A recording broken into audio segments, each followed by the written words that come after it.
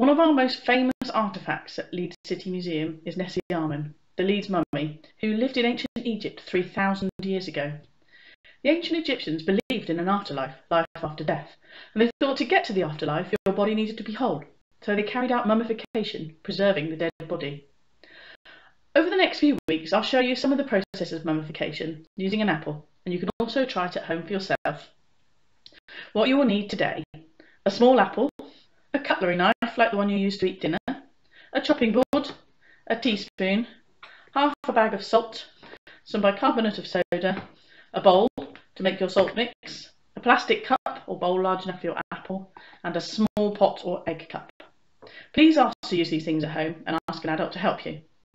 Today we'll start to dry out our mummy. The Egyptians did this using natron, a natural salt. First, ask an adult to help you to cut the apple in half like this.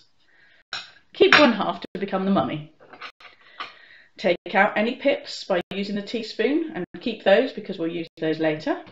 So I've got some here. And then make a face in your apple skin side.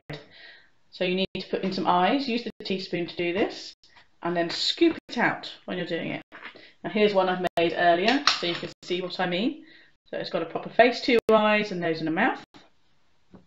Next, pour your salt into your bowl and put in 3 to 4 spoonfuls of bicarbonate of soda and mix it round. And then put some spoonfuls of salt at the bottom of your pot where you're going to put your apple. Place your apple in the pot and then pour in some salt to cover right over the top of that apple. Make sure it's completely covered and you can't see it anywhere. And then put that somewhere dry, probably a windowsill or on a shelf somewhere where it can dry for 2 weeks, so 14 days.